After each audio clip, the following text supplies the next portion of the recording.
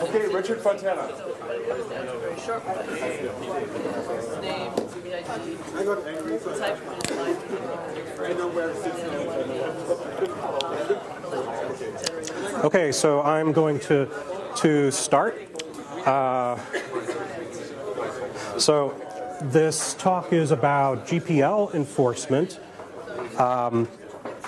This is so I kind of envisioned that Karen and/or Bradley would be in the room, and because this talk is sort of in some ways conceived of as a sort of troll of Karen and Bradley, but I think for various reasons they're not going to be here because they're busy with other very important things.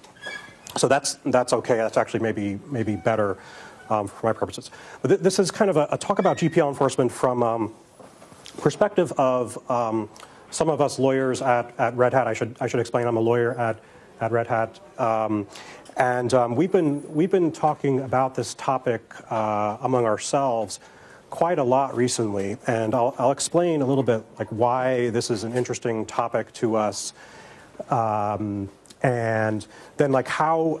So I want to sort of like present the sort of very, very rough tentative framework we're thinking about for how we're looking at the question of when is GPL enforcement appropriate, when is litigation appropriate in a GPL enforcement situation. And then if to the extent I have time, I'm going to talk about some related issues that don't quite fit neatly into that idea of a framework. And also, so I should also explain, this is, so usually when I give talks, they're just like, my own thoughts on things. And this is a little bit different because some of the ideas are things that I've sort of developed collectively with some of my colleagues at Red Hat on the legal team.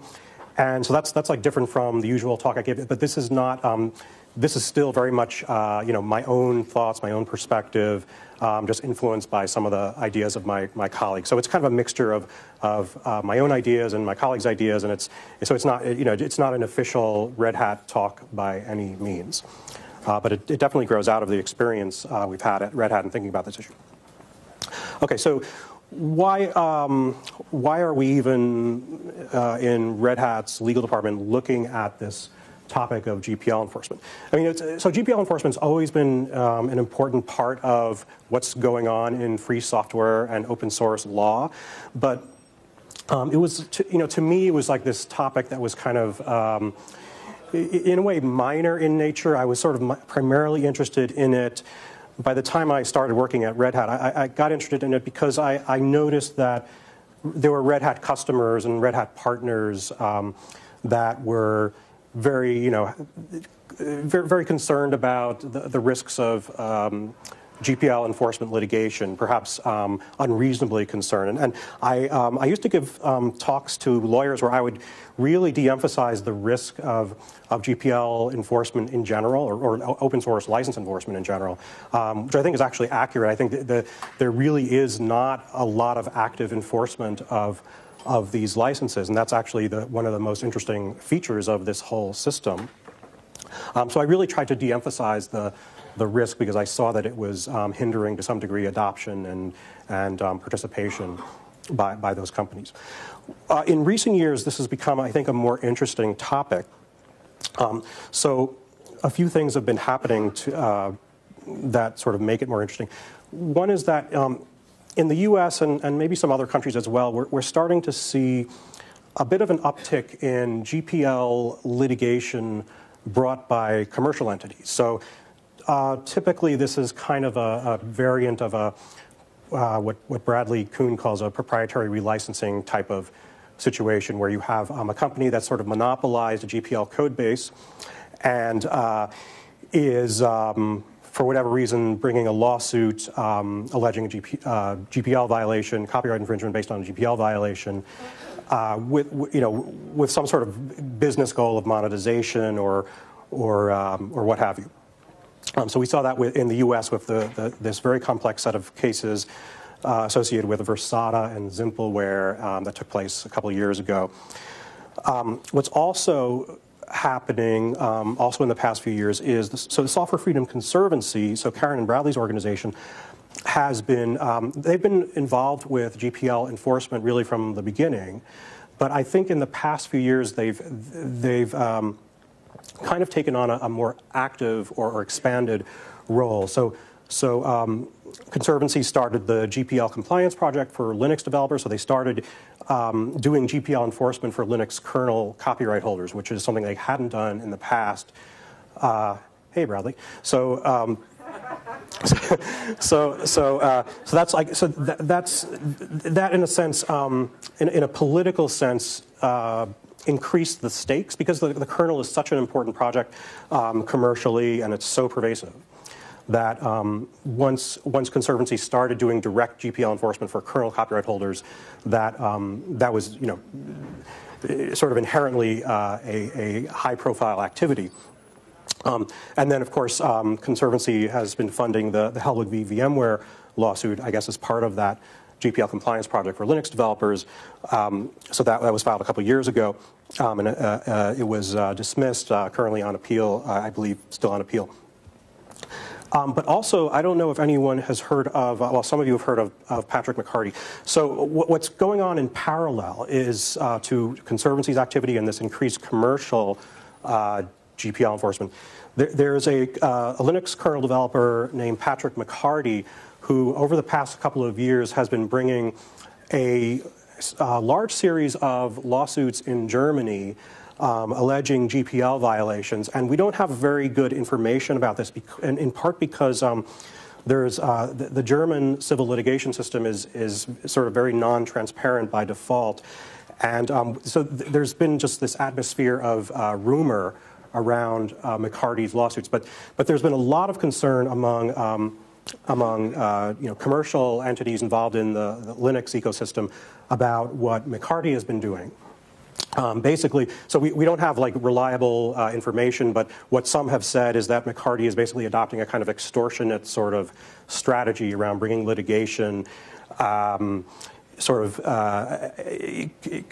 a sense, getting companies to agree to these settlements which have penalty clauses, and then the penalty clause is triggered by an allegation of a subsequent GPL violation. And it's sort of, apparently, from what we're told by some who claim to have knowledge about this, McCarty has been, amassing significant damage awards or settlement awards based on this kind of strategy. So the assumption that the motivation of McCarty has been, in a sense, wealth acquisition rather than compliance per se, or compliance for some sort of social purpose. So the Conservancy and the FSF published last year, I think, or the year before, a set of principles of community-oriented GPL enforcement. You should, look it up. I won't go into them here. Actually, I don't think that Conservancy has actually given public talks about the details of these principles. But I think these principles clearly came out of the concern over McCarty and a desire to emphasize the difference between Conservancy's, rationale and methodology for bringing GPL enforcement and McCarty's tactics or alleged tactics. So that's the purpose, I think, the primary purpose that the principles assert. So why is this interesting to Red Hat? So, I mean, one interesting thing is that, companies have not really publicly talked about this issue at all. Karen and Bradley talk a lot about GPL enforcement. We don't really see companies publicly willing to talk about this issue. There's a lot of back channel discussion among, especially legal representatives of companies about McCarty and so forth.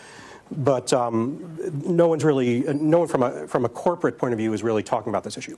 So we sort of think that it's probably time for a company that's, especially involved in a lot of development of GPL licensed open source software to start talking about this.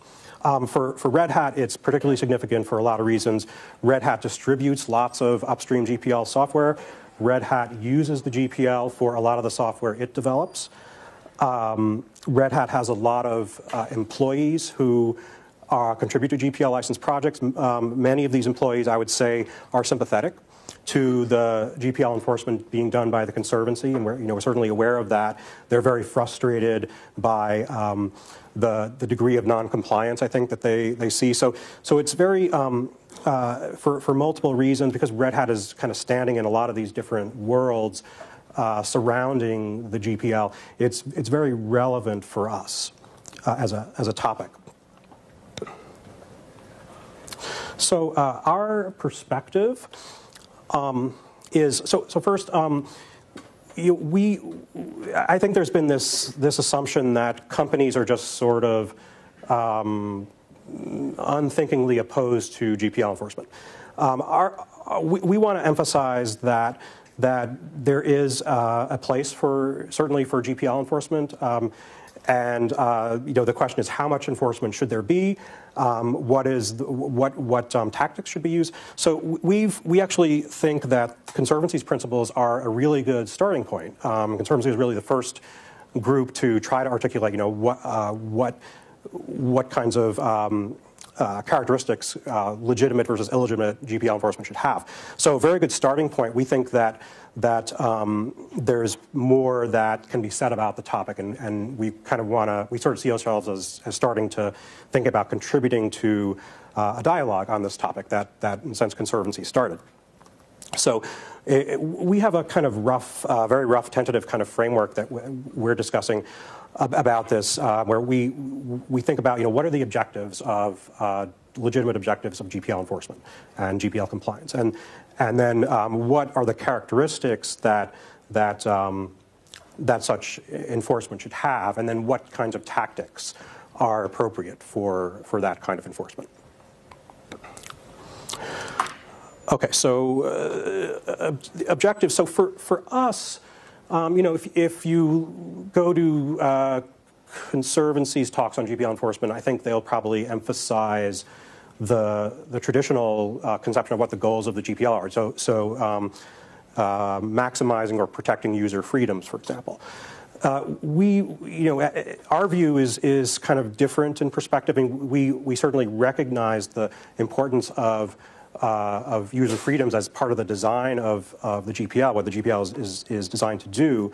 But from our point of view, the goal that we think we want to achieve from GPL compliance is promoting more collaboration and promoting more participation in development. So, and I don't want this to sound like it's kind of a sort of an old-fashioned type of open source versus free software thing, because that's not really certainly not how I conceive of it. It's we see social as well as economic benefits to participation in free software projects, including copyleft projects, and we want to promote both the social and the ethical and the commercial benefits. And the other objective that we have sort of been formulating is this notion of a level playing field among vendors. That the GPL is something that attempts to achieve this level playing field, and it's actually sort of subsidiary to the previous one, because the level playing field sort of promotes more participation in the system. Okay, so collaboration. So the collaboration goal. So this kind of implies that the goal is not compliance per se or compliance at all costs. It's GPL compliance should aim to maximize promoting collaboration and participation, including commercial investment and commercial participation, and it should be measured by the extent to which it achieves that kind of goal. We've been talking a lot about this idea of uncertainty, that the more uncertainty you have surrounding the GPL and GPL compliance and GPL enforcement, the more concern there is about discouraging participation. So there's a certain point where GPL enforcement activity might be negative in nature because it discourages rather than promotes participation. And the level playing field idea. So the nature of the GPL is this basic rule of copyleft that distributors can't impose any further restrictions on downstream users. This is something that that I think Conservancy actually has emphasized in some of their talks, that the shared expectation of the no further restrictions rules creates an incentive to contribute to GPL licensed projects. So we certainly agree with that. This is, historically, this was a big motivation for many companies that got involved in Linux development.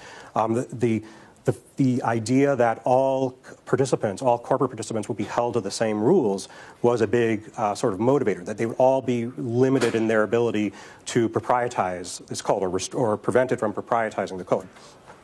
So when you have non-compliance, this has the tendency to reduce participation because then you no longer have this shared, the rules are no longer being observed by all participants. So the system is not really working properly when you have some companies out of compliance. So based on those kinds of objectives, we've been thinking about what are the I say the lowercase p principles, because I don't want to kind of confuse this with the principles that Conservancy and FSF have been talking about. These are more like the characteristics of enforcement that we see as sort of legitimate versus illegitimate, so or well-intended versus not well-intended. So there are four basic principles or characteristics: predictability, enforcement should not be done for gain, for financial gain, and transparency, the importance of transparency and the importance of resolving conflicts of interest surrounding enforcement. So I'll talk about some of these in a little more detail. So the predictability is just a very high-level kind of characteristic. This is just the idea, I talk about uncertainty. So enforcement should be done in a way that is predictable. It should not be done for what will be perceived as arbitrary reasons, because the arbitrariness is going to reduce the incentive of companies to be in compliance. Now, the idea that enforcement should not be done for financial or personal gain, this is something that Conservancy and the FSF have emphasized, so we totally agree with that as a fundamental principle. So, why it's kind of obvious why this is bad. So to do enforcement for personal gain, the way, for example, Patrick McCarty is alleged to be doing. So enforcement that's done for personal gain is going to increase that uncertainty, because why should a company invest in compliance if they don't really know? They're trying to play by the rules, but they don't know if they're going to be enforced against for some reason having nothing to do with the goal of furthering compliance for its own sake. This also, enforcement for personal gain just increases cynicism around the whole topic of GPL compliance. So the GPL sort of loses respect because enforcement and compliance is seen as something that is not done for social or ethical reasons, but rather for financial gain.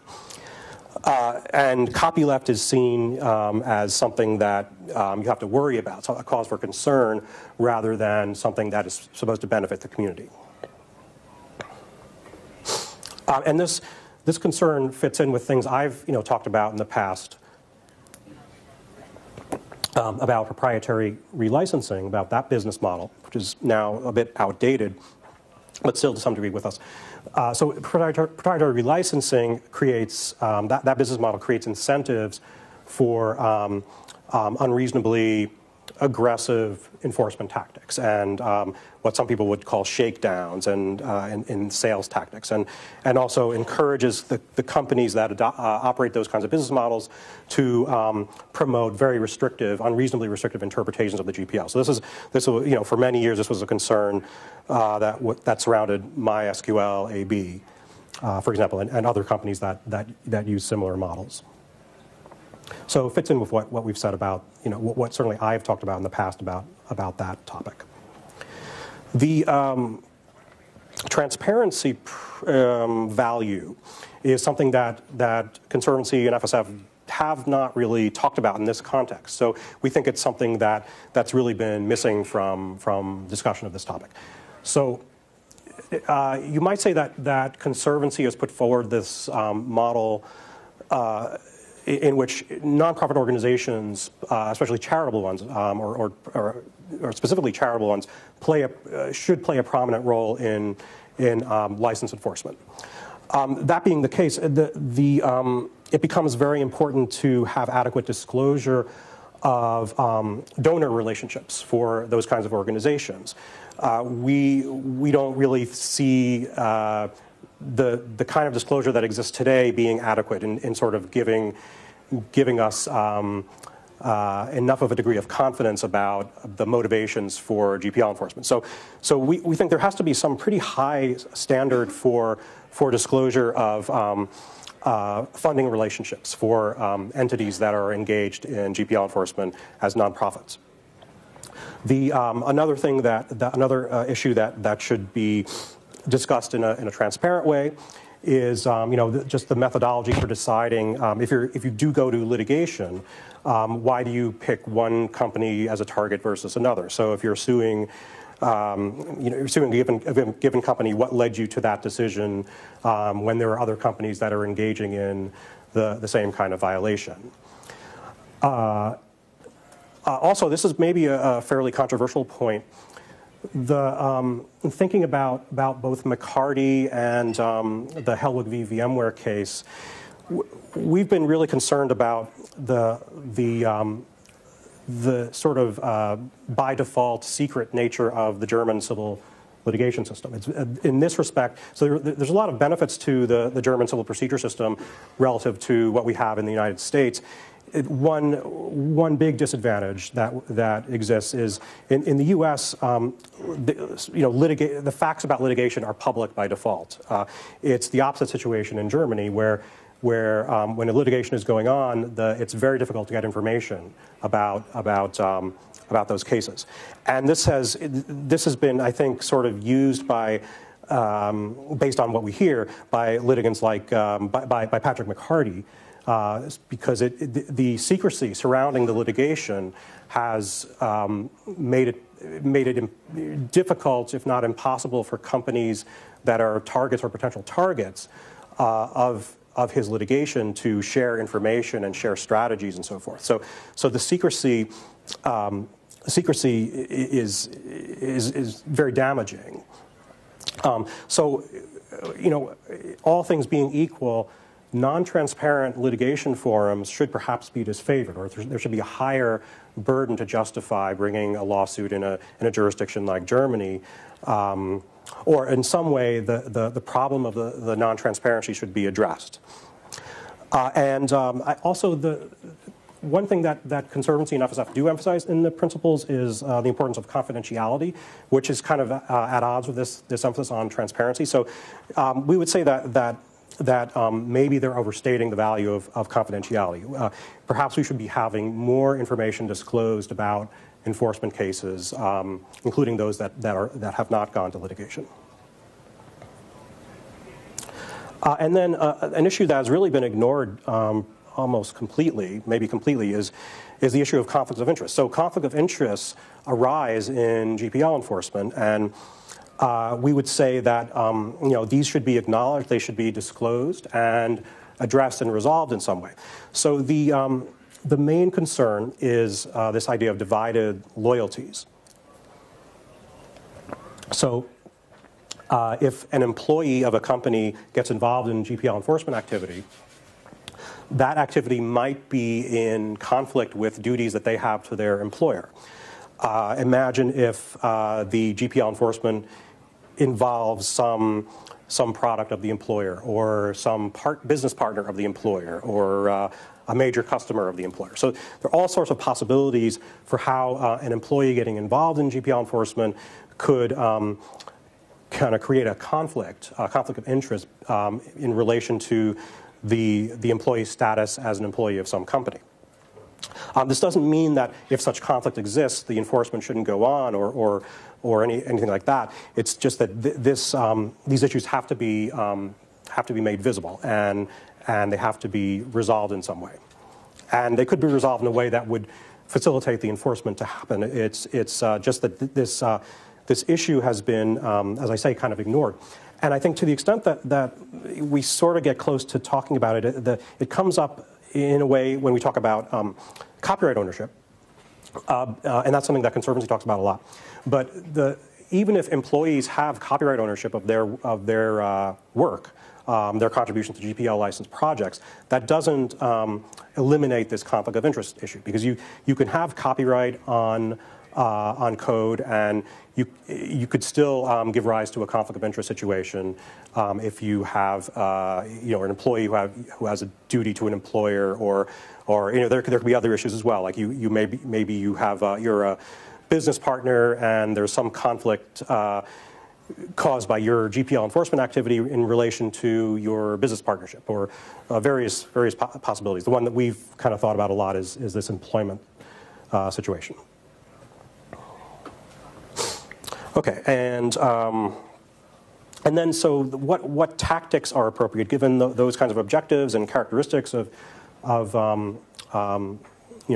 GPL enforcement?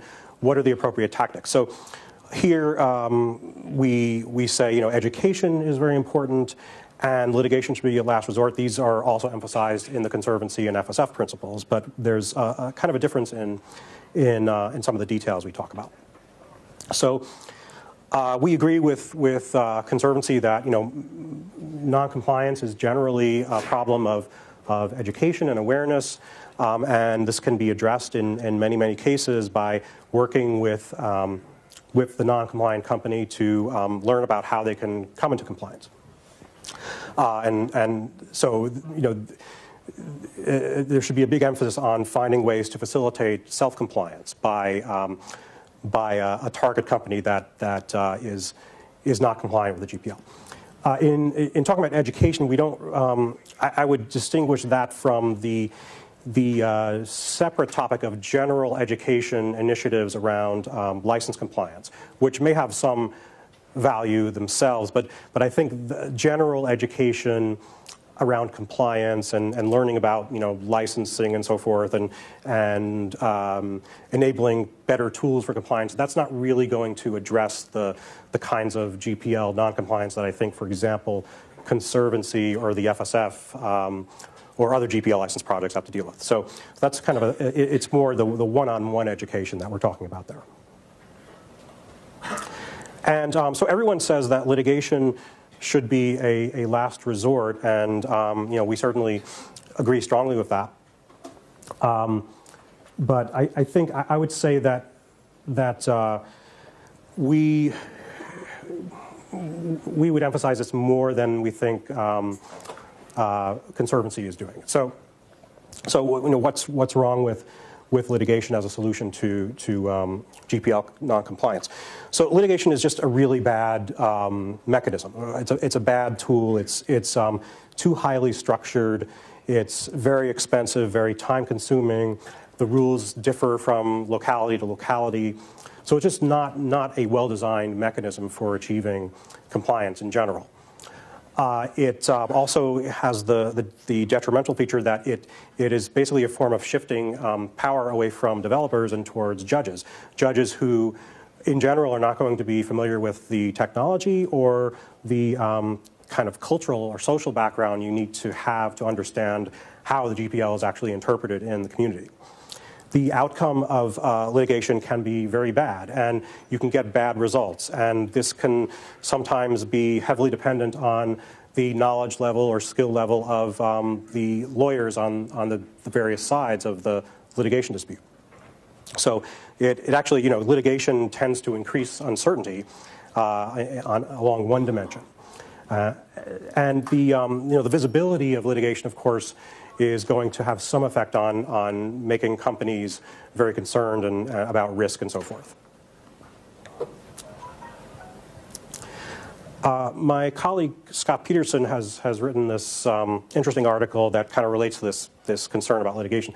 He says that open source licenses are shared resources, and what he means is that in this system, licenses like the GPL are reused extensively from project to project. And that's really something that makes free software and open source very different from other forms of software licensing. We don't see this in proprietary software licensing. We don't see that reuse of standard license text. And the problem with this is that when you have litigation, the effect of one lawsuit brought by one litigant can be very extensive if the lawsuit results in a particular result, which may, it's as likely that the result's going to be very bad from the perspective of someone concerned about the integrity of interpretation of the GPL as it might be good. So there's at least a high risk of really bad result from a kind of community GPL perspective. So, and one of the problems also is that if you get a bad legal result, what do you do then? It's you can't easily, so these licenses are not easy to update. GPL was updated 3 times over a period of 25 years. So it's not, these licenses are not really well designed for frequent updates. And so you're kind of stuck with a license text and a set of bad legal rulings. So the counter argument is that litigation is potentially beneficial because you get more certainty. The problem is that sometimes less certainty is actually more beneficial because of the risk of a bad result. So anytime litigation is contemplated in a GPL enforcement context, you have to consider the likelihood of a bad result based on what the facts and the legal issues are. And so what kind of follows from this is that what's the most appropriate kind of GPL enforcement case that would be brought to litigation. So it would be one where you don't have strong disagreement on the underlying legal interpretive issues. And the risk of a really bad result in terms of GPL interpretation is relatively low. And also these are going to be cases, so the intransigent aspect is that these will be cases where education is just not going to work. You have a repeat violator. And so this kind of sounds to me kind of like the busy box cases that were brought several years ago. So I think they fit well in this kind of clear and intransigent standard. I'm not so sure that the VMware lawsuit really fits in well with this kind of standard. So there's a subtopic here of defensive GPL claims. So there have been a few notable cases where companies have been sued based on some legal theory, and they've brought a counterclaim or a lawsuit against the company suing them based on an allegation of GPL violation. And so 3 examples that I know of are SCO v. IBM. So SCO sued IBM. Many years ago, IBM brought a GPL violation counterclaim against SCO. Red Hat was sued by a patent, not a patent troll exactly, but a company that was sort of transitioning from operating entity to patent troll called Twin Peaks.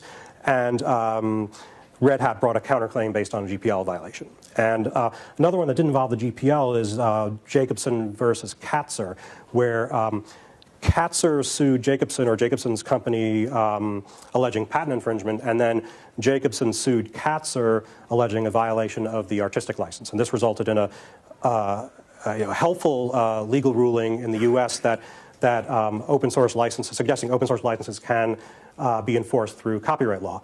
But notice that the lower court decision in Jacobson v. Katzer went the other way. And so if the appellate court had gone the other way and agreed with the lower court, we would have had one of those really bad cases.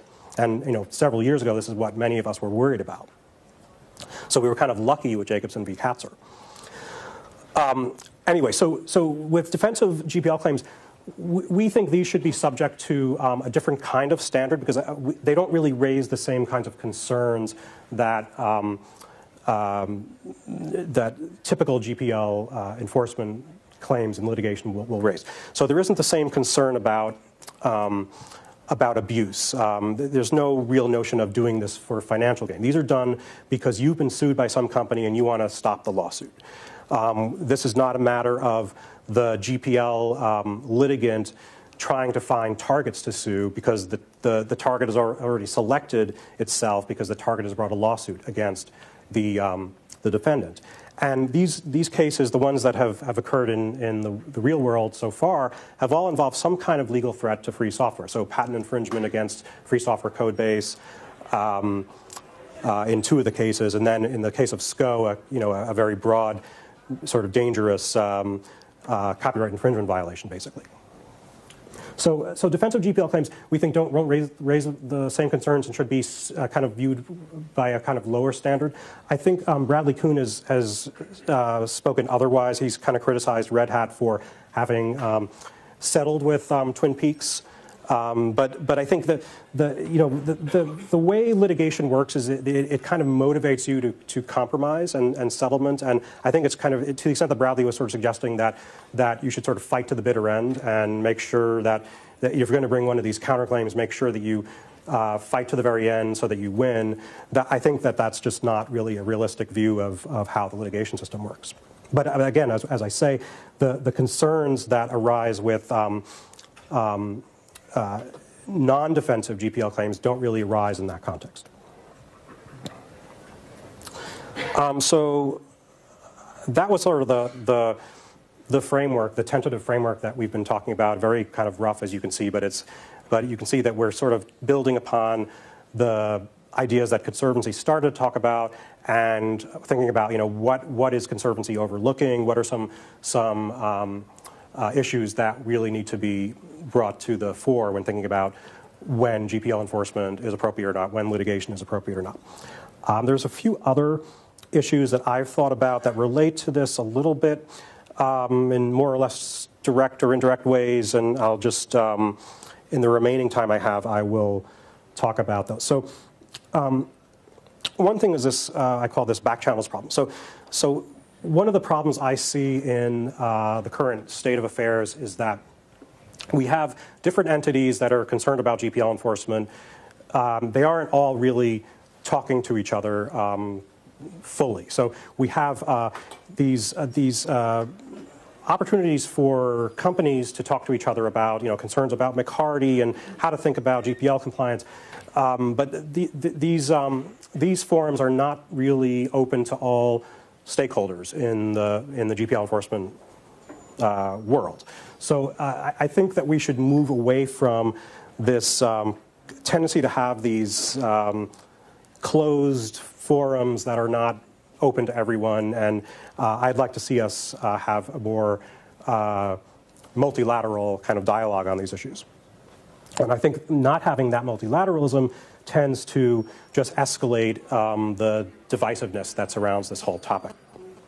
I also think that some of the rhetoric that I hear from Conservancy around GPL enforcement is maybe also problematic in some ways. The rhetoric, which I've kind of engaged in it myself in this talk a little bit, is kind of aggressive and almost kind of violent in nature. So the very term enforcement is sort of suggestive of force, violent force, and apart from compliance, I don't have a good alternative phrasing to use. But I think there's something to be said for thinking about rhetoric, and I don't want to sound like a tone police, but I think possibly the divisiveness around this whole topic could be improved by thinking more about how, the kind of language we use. So Ted Cho has raised an interesting issue of who should really have the authority to enforce. We have a project like the Linux kernel with lots of copyright holders. Is it really appropriate for a representative of a minority of those copyright holders to enforce? This is, I think Ted suggested that maybe Linus should be the one to make the decisions, because after all, he ultimately makes decisions for what goes into the Linux kernel. I don't think Linus is interested in doing that. But I do think that when you have a project like the kernel, you have lots of corporate copyright holders as well as individual copyright holders.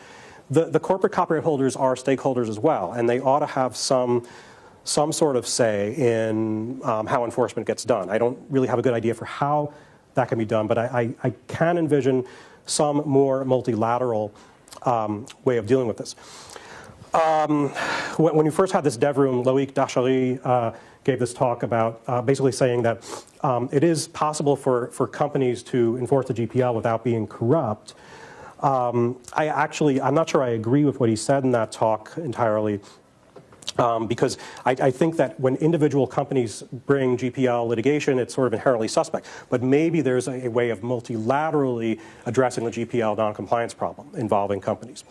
And I think I'll just close on this point that I think one of the concerns we have about we hear about the McCarty lawsuits is that he's bringing he's alleging very frivolous or questionable interpretations of the GPL that are inconsistent with how I would say we tend to assume the GPL should be interpreted in the community. And so maybe we can address that by having projects do more of an effort than they do today of documenting how they interpret the GPL as applied to the issues that arise in a given project. So maybe we could have the kernel start to put down on paper an attempt to kind of derive some kind of consensus view on, for example, the proprietary kernel module issue or any number of other issues that can arise in GPL enforcement issues or GPL compliance issues in the kernel context.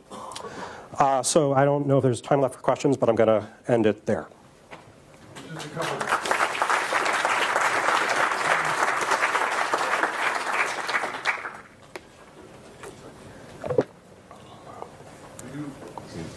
Check. We do have a couple of minutes for questions, and I'm going to start.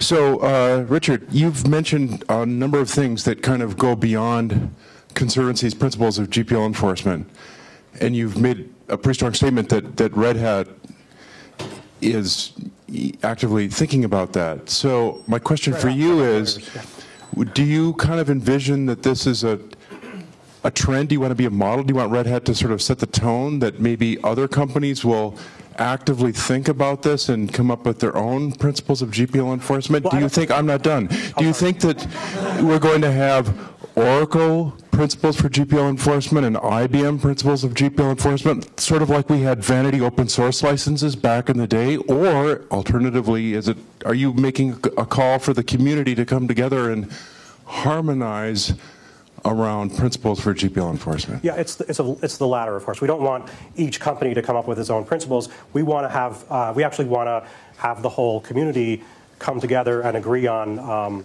what those principles should be.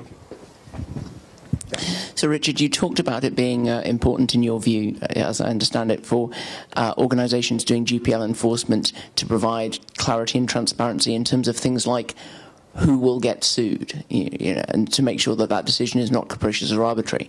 I can understand the value of that, but surely the difficulty is then that you end up with the whole, I don't have to run faster than the line, I just have to run faster than you thing, where every company brings themselves into kind of minimalist compliance just beyond the next worst company in the list according to the principles, such that somebody else will get sued apart from them. And whereas normally you would negotiate with a company saying, we would like full compliance, please, they would just then go, well, as long as we're doing better than so-and-so, your principals say you're going to sue them and not us. Okay. I don't, yeah, I'll have to think about that. Maybe Bradley. So I hope I can be indulged with two questions since you mentioned me, I think, 23 times during your talk. But no photos. Sorry? No photos of you. I was in the back. I could hear the whole thing. First of all, you claim that the defensive lawsuit against Twin Peaks meets your lowercase p principles. In fact, I think it doesn't on every count. It was not transparent. There was no discussion with the community about what you were doing. It was not predictable because, as a complete surprise, in the end of that lawsuit, a Red Hat executive declared that proprietary kernel modules are not required to be under GPL. And I suppose it resolved the. Yeah, it's on archive.org. You can read the deposition. I would assume you have. So I'm sort of completely confused about your argument basically the only lawsuit you said fit your principles is basically Red Hat's one against Twin Peaks. No, not at all. So maybe I didn't explain this well enough. I'm saying that these defensive counterclaim issues shouldn't be held to the same standard. So to some degree, I guess you're right about the point you're making about transparency, for example. It doesn't meet the same standard of transparency that I'm suggesting should be part of how we think about GPL enforcement should be done. But I'm saying that's okay because it's a confined issue. It's the defensive. It's because it's defensive in nature and it doesn't raise the same kinds of concerns about abuse and so forth that arise in a non-defensive context. So I probably didn't explain that. Colin. So my second question is you just answered Tom's question saying, yes, you want to engage in the process of discussing principles in a way. There has been multiple forms available since the principles were published to do that. I haven't seen you or Red Hat do that. Instead, we have a surprise talk where you criticize everything about our principles and didn't even tell us you were going to do that. So I'm a little confused, like why you're saying you want to have discussion, but you aren't engaging in the forums that exist that are public and transparent to discuss the principles. So first of all, my view is that I think it would be a great idea for Red Hat to participate in development of the principles, so evolution of the principles going forward. I don't know if that's my own personal view. I don't know if that's a view of like some of my colleagues. But I don't think this was a surprise talk because you were one of the people who voted to have it in the dev room. I'm sorry, time for one really quick question.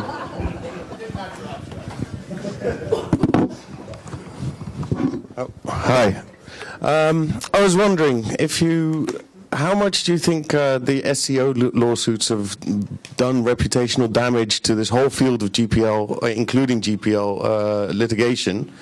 And in how much, because this is kind of something I missed in your presentation, what are you going to do to kind of take away that negative feeling that those lawsuits have given to the whole field of legislation, enforcement? Well, I don't. I mean, the SCO lawsuits are now kind of really like deeply in the past. I think we've got. So at the time, there was a lot of concern about whether free software was legally dangerous, but that was a long time ago, and I think everyone kind of got beyond that. The SCO lawsuits were seen to be ultimately, essentially frivolous in nature, and so I don't think that that's an issue anymore. Okay, great. Thank you very much, Richard.